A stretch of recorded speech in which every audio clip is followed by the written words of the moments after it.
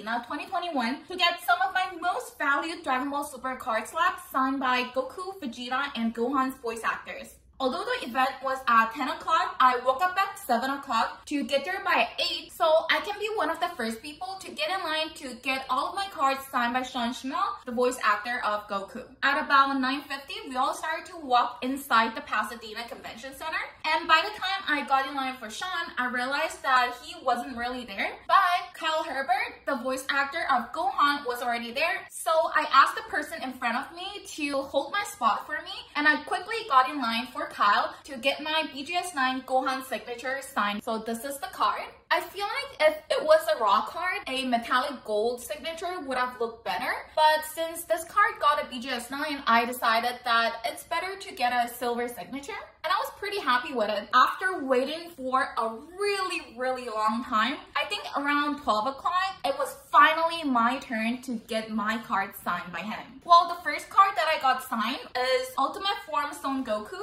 It's this card that I pulled from the Mythic Booster Box last week. I got this card signed because it was my favorite pull from Mythic Booster Box. So I wanted to get Sean's signature on it to make it a little more special. The next card that I got signed is the Holy Grail of Dragon Ball Super PSA 10 Awakened Power.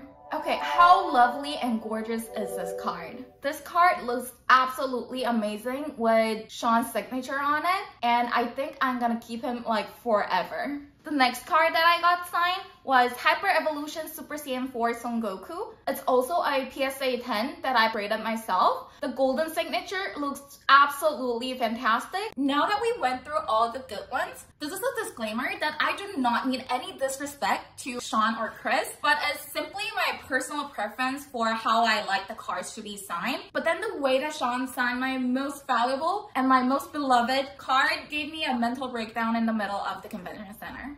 Ta-da! And this is a BGS 10 Goku signature. Look at this. Sean signed right in the middle of Goku's face, and it just completely covered up his face. According to him, I'm trying to sign right under my actual signature so it looks cool. He likes the way how signature looks exactly the same with the signature over here, so he thought it would make it look really cool. And personally, I told him for every single card that I wanted the signature to be on the part where the descriptions are. I just never thought he would actually sign it on Goku's face, just because when I give you a picture of myself and ask you to sign it, then the last thing you would expect is for the person to sign on your face. It could be on their body, next to their head, above their head, but I just never expected the signature to be on his face. And while he was signing the card, I was absolutely distracted by the fact that I was speaking to Sean, that I did not pay attention to where he was signing, and by the time I realized that he signed right across Goku's face, I had a mental explosion. But since I didn't want to ruin the moment with Sean, I smiled, thanked him, and I wished him to have a great rest of the day. Meanwhile, I was walking out, and I just could not stop thinking about the fact that the card that I dropped 4 grand on was ruined in my mind. I don't know if it's just me, but I would rather this card to not have any signature at all than to have a signature literally covering his face. What do you guys think? If you guys were in my shoes, would you guys like it? Because as a collector, I would never buy this card.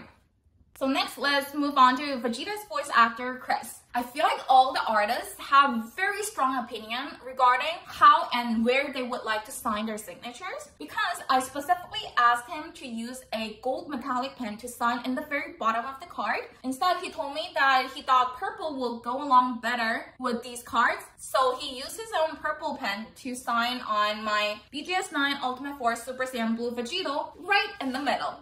Hi, Bulma. Hi. I would love to have my Vegeta signature. Of course. And this one signed both over here. Can I use this one? It looks really good. What do you guys think? I think a gold metallic pen would have been better. In the very beginning, he signed right across Vegeta's face, just like Sean. Do you want something different? I wanted it down there. Oh, okay, sorry. Fortunately, since he didn't use my Sharpie, he could remove it and he re-signed in the bottom. Luckily, this plastic actually was pretty easy to get off. Oh, that was funny. There you go. It looks a lot better, but I still feel like gold metallic pen would have went much better with both of these cards because they are BGS graded, and you know, metallic colors go well with metallic color. Everyone has different ways of collecting cards, but for me, color coordination is really important. That's why I wanted all of my cards to be either in metallic gold or silver. After I got all of my cards signed, I went to line up in front of JSA to get all of my cards certified. And over there, someone recognized my Vegeta signature, and we began to talk about how our signatures went. He signed Vegeta signature and Vegeta signatures right across their faces. I guess all the artists just really like signing across people's faces. Is that a recent trend? Ugh, I don't know, but it gives me cringes that the signatures would be directly across someone's face. So out of all the cards that I got signed, I am the happiest with these two.